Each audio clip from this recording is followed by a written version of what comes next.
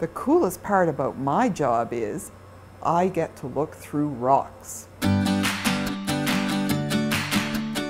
Geology is the study of the earth, inside and out. Most geological work starts with a question. We're trying to solve some kind of a geological problem. This is our lab right here. We're doing field work, and that really attracts a lot of students.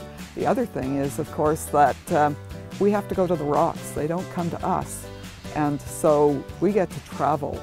If you have a question that needs to be answered by looking at the Himalayas, well, you've got to go to the Himalayas. There's just no two ways about it.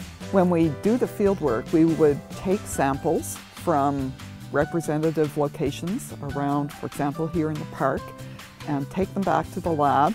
We have thin sections made, and thin sections are slices of rock that have been glued onto glass slides and ground down to 30 microns thick so we can see through them. But then we put them under the microscope, and the crystals in the rock cause polarization of the light, the same way your sunglasses might.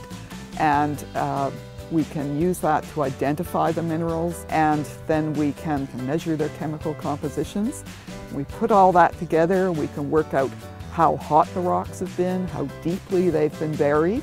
For example, right here, these rocks were probably at about 550 degrees Celsius and maybe 8 kilometers below the Earth's surface when they formed. One of the projects I've been working on is a study of the rocks right here in Point Pleasant Park. There were features in the rocks that shouldn't be here if they were part of the same package of rocks that extends all the way through Halifax.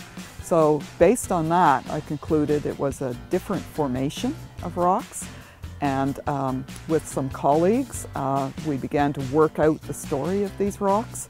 One of the exciting things is that moment of discovery. I call it the bingo moment, where something clicks, and it could be the answer to a question that you've had going around in the back of your mind for quite a while, or it could be the realization that there is a question that needs to be asked. Some of the questions that geologists are involved in answering have to do with things that really affect people's everyday lives.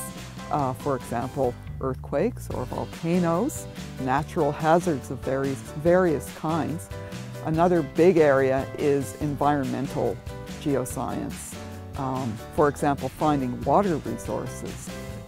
Probably most of our students are employed in either the mineral or petroleum exploration industries. My advice to you is to follow your passion and don't be afraid to try something, because it might seem difficult or maybe it doesn't look cool. Just give it a try. You'll surprise yourselves and you'll come away with a real sense of accomplishment.